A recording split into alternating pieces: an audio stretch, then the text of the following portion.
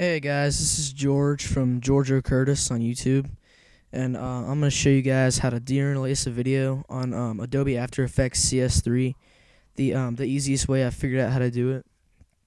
So you start out by just, you got to create a new composition, so Control N, and just name it, yep. I already have my settings. You need to adjust those if you haven't, if you've never done it before. Anyway, then import the file you want. I'm just going to import something random.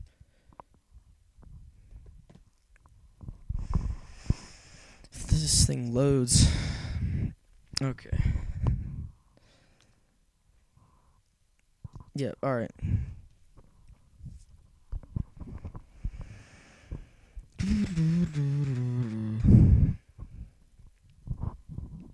This is kind of ridiculous. There we go. Okay, let's see.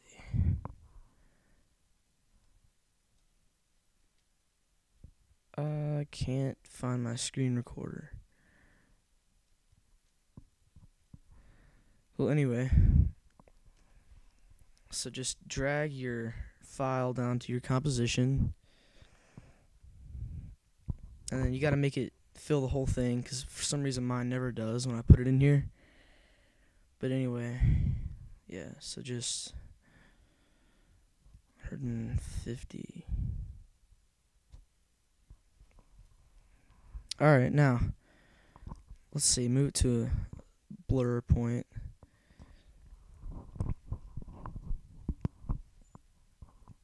Crap, hold on. Now, as you'll see here, there are little lines, and it makes the video look pretty bad. So, yeah, that's what interlace video is. It just looks like doo-doo.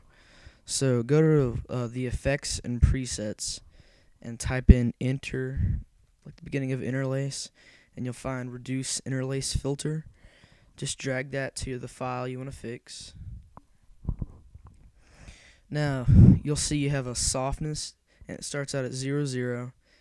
And just play with that a little bit. If you put it high, it gets kind of blurry.